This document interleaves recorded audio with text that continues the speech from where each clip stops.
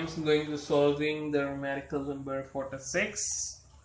It's numerical number 46. Okay, it's not saying I properly. I am remove it down. Okay, for the numerical number 46, what's the data is given. I'm not writing it here on the board, but I will what I have to find, I will write here.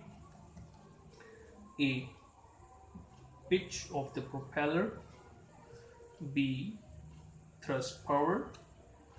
C, thrust power, I will write complete thrust power, and delivered power. So for the solution of this numerical, I have to find the pitch first. Vt is equal to P into N. This is the pitch.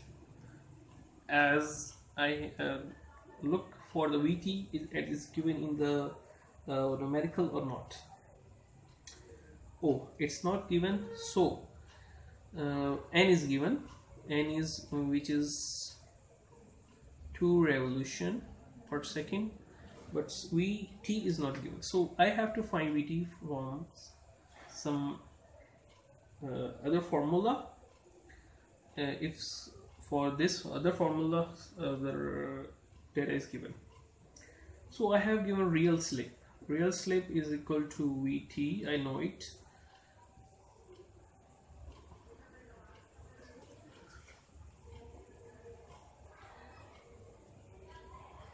and divided by Vt. Vt is RS is real slip is 0.3. Vt I have to find, and Va, what is Va? Va is the speed of advance, and the speed of advance is given. Yeah, it's 12 knots. So converting the 12 knots into m per s. So for this we have to multiply knots 1852 divided by 3600. 1852 multiplied by 3012 is divided by 3600 is 6.17 meter per second. So 6.17 Vt, rearranging 0.3 Vt, Vt minus 6.17, so 6.17, 1 minus Vt here, 1 minus and giving shifting this to this side, 0.3. Now Vt is equal to 6.17, 1 minus 0.3 give me 0.7. So 6.17 divided by 0.7 give me 8.814 meter per second. So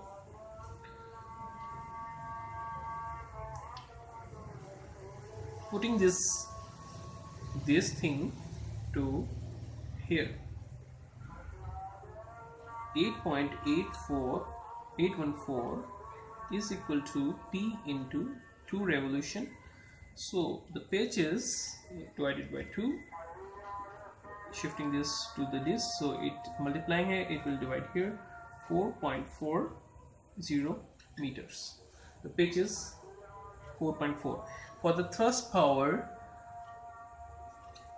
now this is part A answer.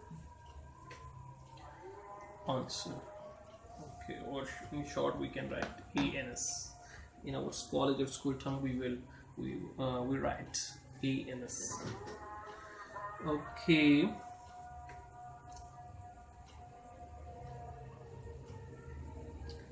for the B part is thrust power. The torque absorbed by the propeller is this, and the thrust delivered is 300 kilonewton. As I have the thrust delivered, so I have to use this thrust 300 kilonewton.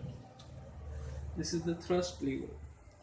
So how I can find the thrust lever is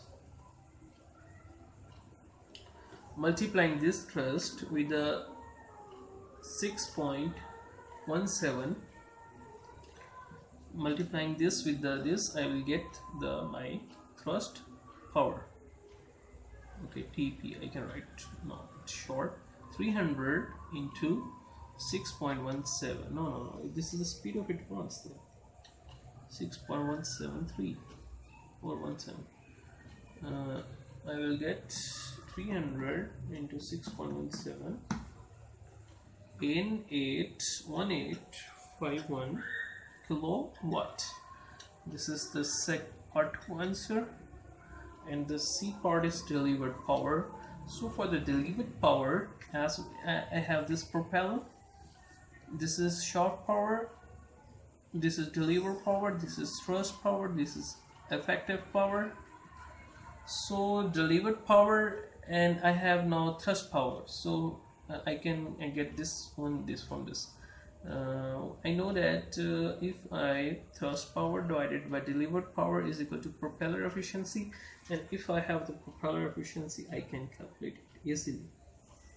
Yeah, the torque, it's the torque absorbed. The torque absorbed is given, so I have to calculate from the torque absorbed. So this formula will not apply because I do not have the propeller efficiency. So I can use the formula 2 pi n into torque. Torque is given, and it's also equal to delivered power. 2 into 3.14 into n. And what is n? N is 2 revolution per second, and the torque is 250 kilonewton per meter.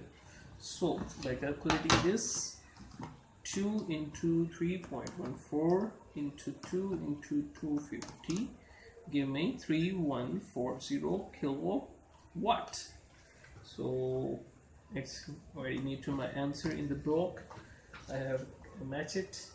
Thank you for watching the video. If you like it, please subscribe my channel. Allah Hafiz.